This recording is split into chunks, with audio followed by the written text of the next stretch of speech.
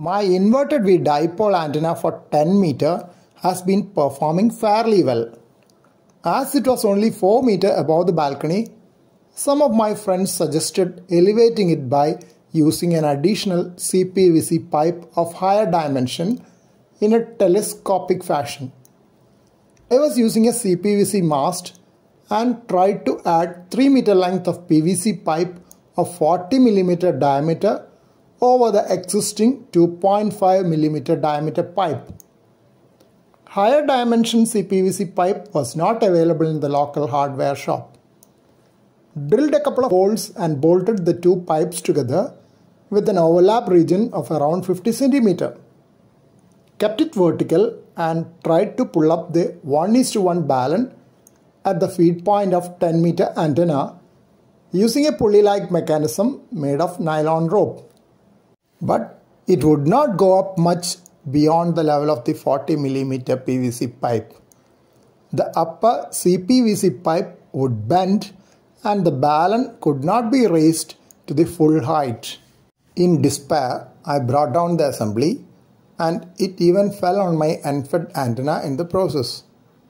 At one look, I could not find any damage to the unfed antenna, though I'll be able to say exactly only tomorrow morning when I test it out with my friends on 40 meter. I had the 22 feet GI pipe lying there on the terrace and thought of using it as a mast instead. It could be done rather fast as it already had a wire ring near the top which was used like a pulley for my unfed antenna earlier. As the GI mast was much more stable, I could pull up the 1:1 balun nearly to the top, leaving about 1 foot. Then I fixed the ends of the antenna elements to two other masts at about 7 feet height. In the video clip, antenna appears to be in the sky because imaging was done from just below the mast. On testing the VSWR, I found that frequency of lowest SWR had shifted up to the FM region of the 10 meter band. At lower end of the band, it was 3.0, while it was 1.1 at 29.3 MHz and 29.5 MHz.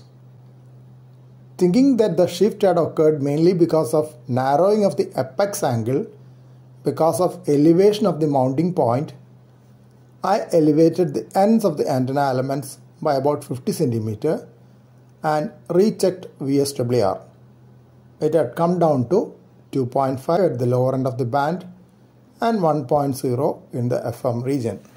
I did not try further elevation of ends of antenna elements or tuning by changing length of elements, as I am planning to add a set of 6 meter elements later as a fan dipole, which would need retuning again. Moreover, the values were within the limits at which the built-in antenna tuner of my radio could handle. Soon after stopping work, I could hear a DX station 59 plus on 10 meter. Calling DX secure 10 beaming VK Zolo Lima Pacific QRZ.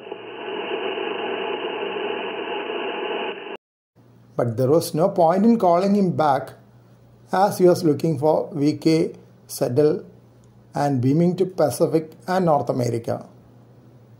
I am continuing to monitor 10 meter band waterfall in my radio to get a suitable station. You may note that the basic noise level is only S3 on 10 meter and the signal is 59 plus with good signal to noise ratio. On other bands, I usually get S9 noise level in this region, so that signal to noise ratio is very poor. That is why I am happy to listen to 10 meter band. After some time, I could hear an Italian station and a station from Israel, which I have not heard earlier. So I felt that reception has improved after elevating the 10 meter inverted V dipole. Later, I could contact 9 Mike 2 Alpha Romeo Tango on 10 meter, a new country for me, and thus giving me a hint that elevating the 10 meter antenna has been really useful.